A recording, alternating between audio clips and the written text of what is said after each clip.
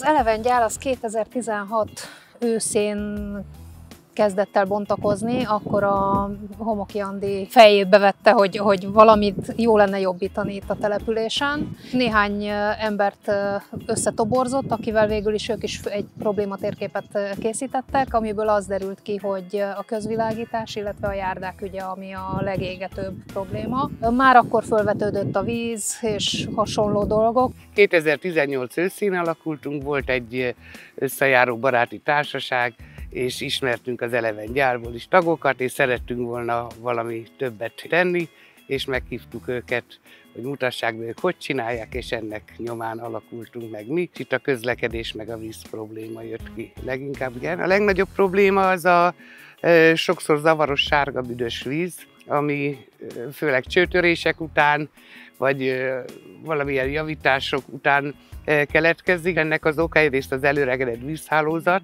ami most már 60-70 éves Vecsésen, és nem igazán volt cserélve, nem fordítottak rá gondot. A másik pedig ez a barnás, büdöses dolog, ez a vasmangántalanító hiánya is, ami több településen van, de nálunk nincs. Eleinte azt mondták 500 millió, most már 700-800 milliónál tartanak. Most a Vecsésen elkezdték a csőcseréket, de csak azokon a helyeken, ahol útfelújítás vagy útépítése van, ami azért töredék rész a teljes úthálózatnak, és a vasmangántalanítóra is már vannak tervek. El is kezdtünk egy petíciót itt helyben a vasmangántalanítóért, és reméljük, hogy ez talán azért egy kicsit ösztökéli a döntéshozókat, hogy jobban nézzenek források után, hogy valamit tegyenek.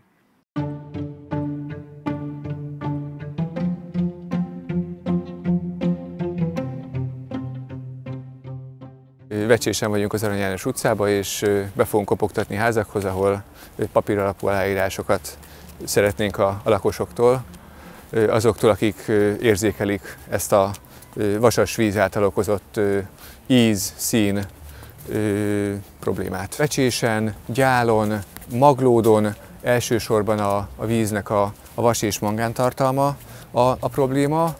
A víz oxidatív közegbe kerül, akkor ilyen rozsdás csapadékként megjelenik, kiülepszik a vezetékekbe, felkavarodva tönkreteszi a háztartási berendezéseket. Elsődlegesen a szolgáltató feladata lenne javítani a vízminőséget, ugye itt a szolgáltató a DPNV, 21 önkormányzat tulajdonolja ezt a céget, de sajnos a DPNV forráshiánnyal küzd, sem a DPNV, sem a városi önkormányzatnak nincs arra 7-800 millió forintja, hogy ezt a berendezést felépítse.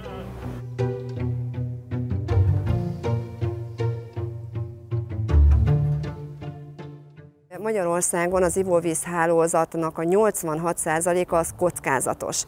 És ez azt jelenti, hogy nagyon sok településen előregedett a hálózat, és hogy ezt ki kéne cserélni. Na most ez iszonyú forrásokat emésztene föl, tehát hogy ehhez az önkormányzat kevés, itt kormányzati beavatkozásra lenne szükség. Szeretnénk egy picit magasabb szintre emelni a víz problémát, akár ilyen országos üggyé tenni, hamarosan lesznek ebben lépések.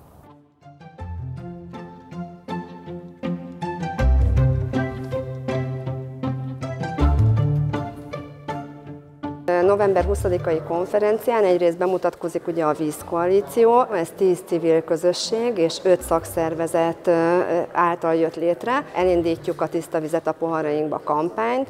Maga a petíció a főbb célkitűzései, ugye a finanszírozás megteremtése. Szeretnénk, hogy a vízszolgáltatásnak az áfa tartalma, ami jelen pillanatban most 27%, hogy az csökkenjen, de úgy, hogy a változatlan árak megtartása mellett, és ugye ez az összeg szintén maradjon a vízszolgáltatóknál, illetve hogy ugye a kormányzat egészítse ki, ha még szükségesek a források, hogy legyen átlátható, nyilvános csőcsereprogram országos szinten, méghozzá költségviselő megnevezéssel, illetve hogy ugye az önrendelkezést erősítsük továbbra is a vízszolgáltatás esetében, úgyhogy ezt szeretnénk elérni.